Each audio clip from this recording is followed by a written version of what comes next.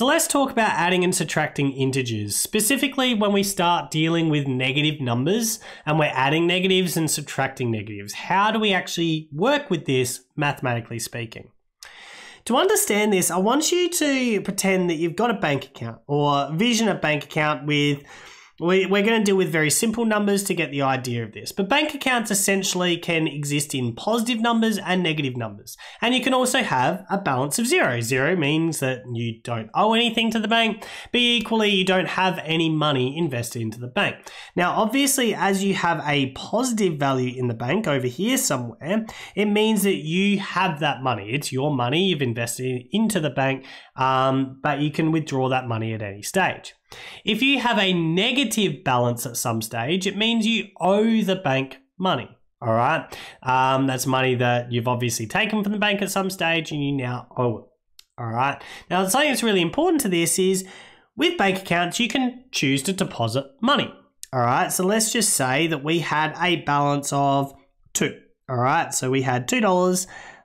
Let's just put a dot. You can say that balance was $2. And let's say that we added $5 to our account.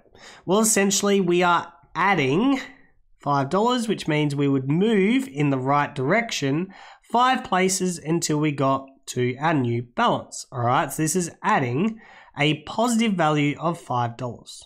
Okay, and that's what we can consider it. We are adding a positive value. We can sit there and go, this is plussing a positive value. However, we could also withdraw money at any stage. So let's just say we withdrew $3 from this account. Okay, well, withdrawing money is the same as subtracting a positive value. So if we withdrew $3, we're at $9. So we're now subtracting positive $3 to it. All right, these are things, interactions that we are making to our account. However, there are also fees, okay? And when we're dealing with fees, fees are things that come out of your account. Now, we can add fees to our account. However, obviously, when we add a fee to our account, our balance is going to continue getting smaller. So let's say we had a $5 fee, all right? Well, adding a $5 fee will cause our account to go this way. However, what we've sort of discussed here is we are adding a negative balance. We are adding a $5 fee. You can instantly see that we are adding a negative here, and adding a negative has caused it to go to the left. Similarly, when we were, hang on, let me get my pointer out. Similarly, when we subtracted a positive value, subtracted that money that we withdrew in this case, it caused it to go to the left.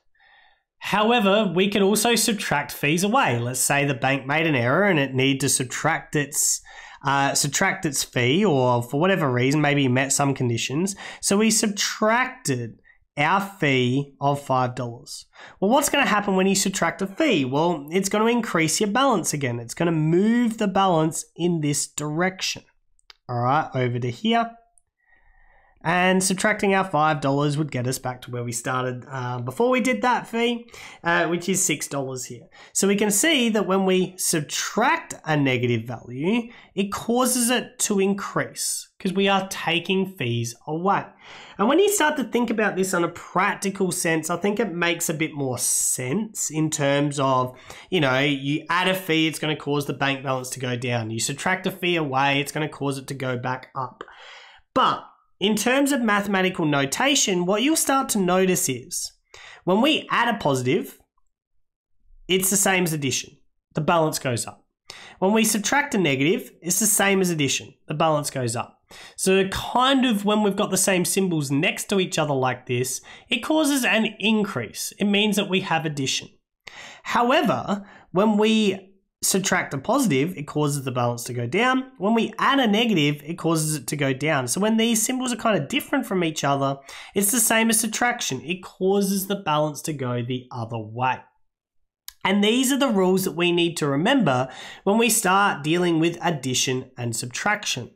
So let's take a look at a couple of those problems. All right, when this slide decides to go to the next page.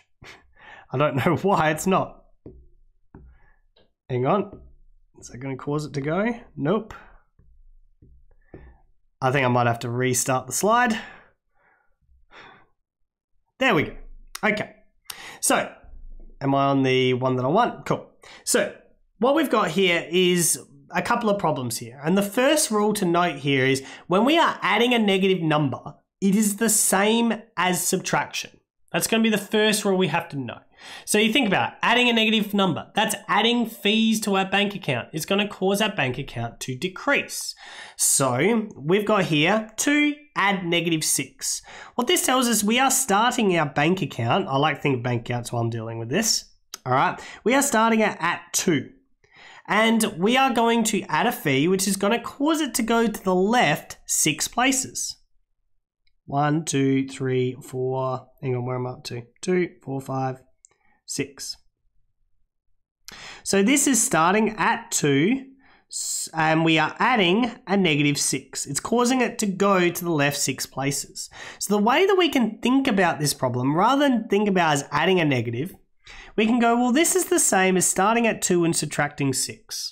And that's the first step of what I write down, is I rewrite the problem as saying it's 2 subtract 6.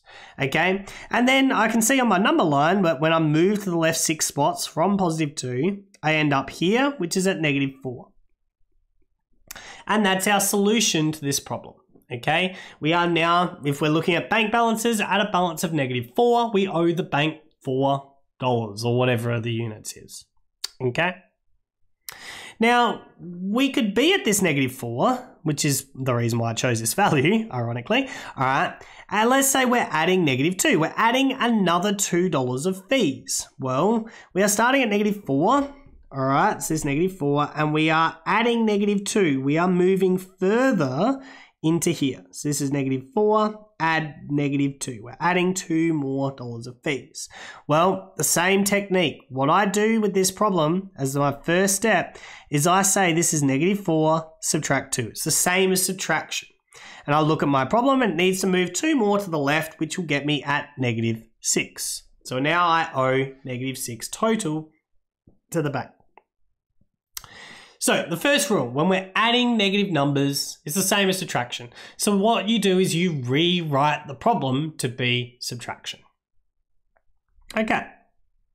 So what happens when we subtract a negative? Well, if you think about it, that's the same as taking away fees. Okay. So let's just say that we're starting at $2. All right, so this is where we're at. And we are taking away the fee of $6. Well, if we take away fees, it causes our balance to increase. So it means that it's going to move to the right 6 places. Okay?